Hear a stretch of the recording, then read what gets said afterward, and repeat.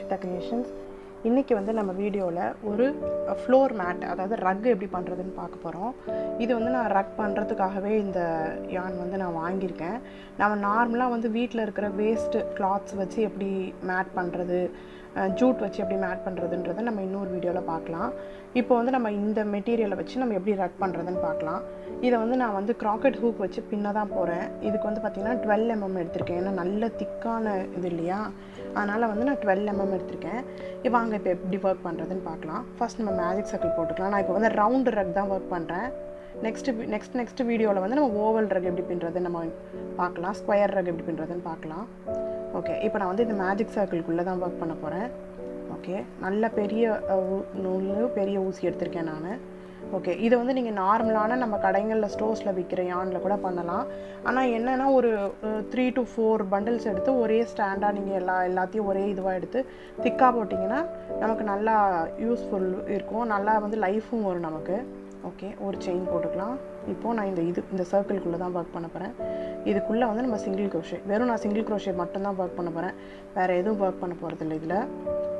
Okay, அதனால் வந்து இப்போ நான் வெறும் சிங்கிள் crochet மட்டும் தான் இதில் ஒர்க் பண்ண போகிறேன். ஓகே, இது உள்ள வந்து இப்போ நான் ஒரு 6 சிங்கிள் crochet ஒர்க் பண்ணிக்கிறேன்.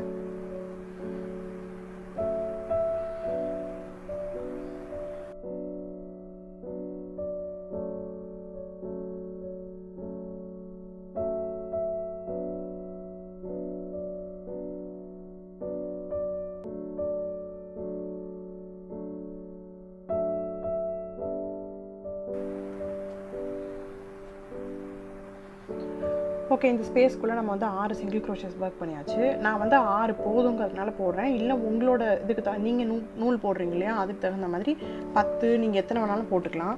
போட்டுட்டு நம்ம நல்லா வந்து நம்ம புல் பண்ணிக்கலாம், டைட் பண்ணிக்கலாம். ஓகே, அதே மாதிரி நம்ம டால் ஒர்க் பண்ணோம் இல்லையா, அதே மாதிரி தான். நான் வந்து ஸ்லிப் ஸ்டிச்லாம் பண்ண மாட்டேன், அப்படியே வந்து சர்க்குலராக நான் ஒர்க் பண்ணிட்டு வர போகிறேன். ஓகே, இப்போ வந்து ஃபர்ஸ்ட் ஸ்டிச்சில் வந்து நம்ம ரெண்டு சிங்கிள் crochet ஒர்க் பண்ணிக்கலாம்.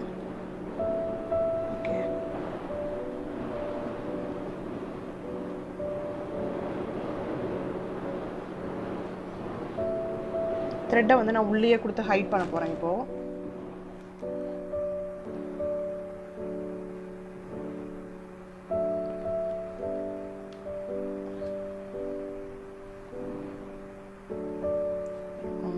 அதே ஸ்பேஸ்க்குள்ளே இப்போ நான் வந்து 2 போட போகிறேன். இப்போ நமக்கு ஃபர்ஸ்ட் ரோன்றதுனால நமக்கு வந்து அது மேஜிக் சர்க்கிளில் போட்டிருக்கோம் இல்லையா, அதனால் வந்து ரொம்ப டைட்டாக இருக்குது. அண்ட் நெக்ஸ்ட் ரோ வந்து நம்ம லூஸாக போட ஆரம்பிச்சோன்னா நமக்கு கரெக்டாக இருக்கும். இப்போ வந்து நம்ம இந்த ஃபர்ஸ்ட் ஸ்டிச் இருக்கு இல்லையா, இதை வந்து இப்போ நம்ம மார்க் பண்ணிக்கலாம். ஏன்னா நம்ம நெக்ஸ்ட் வந்து ரவுண்ட் வரும்போது எந்த இடத்துல நம்ம கம்ப்ளீட் பண்ணோங்கிறது நமக்கு தெரியாமல் போயிடும். அதனால் வந்து நான் வந்து மார்க் பண்ணிக்கிறேன் இந்த ஸ்டிச்சை. நான் நார்மலாக ஒரு த்ரெட் கொடுத்து தான் மார்க் பண்ணிக்கிறேன். ஓகே, அதே மாதிரி இப்போ எல்லா ஸ்டிச்லேயும் வந்து நம்ம ரெண்டு சிங்கிள் crochet ஒர்க் பண்ணிகிட்டே வர போகிறோம்.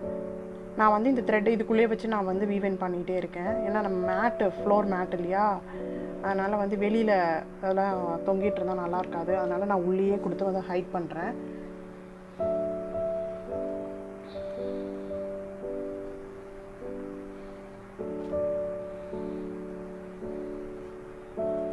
இப்போ எல்லா ஸ்டிச்லேயும் ரெண்டு சிங்கிள் crochet போடுங்க. அடுத்த ஒரு எப்படி ஸ்டார்ட் பண்ணுங்கிறத சொல்கிறேன். ஓகே, இந்த ரவுண்டு முடிச்சாச்சு. நான் எல்லா ஸ்டிச்லேயும் வந்து ரெண்டு சிங்கிள் crochet போட்டு கம்ப்ளீட் பண்ணிவிட்டேன். இப்போ நம்ம இந்த ஸ்டிச் மார்க்கை ரிமூவ் பண்ணிவிட்டு அந்த ஸ்டிச்சில் ஒர்க் பண்ணலாம்.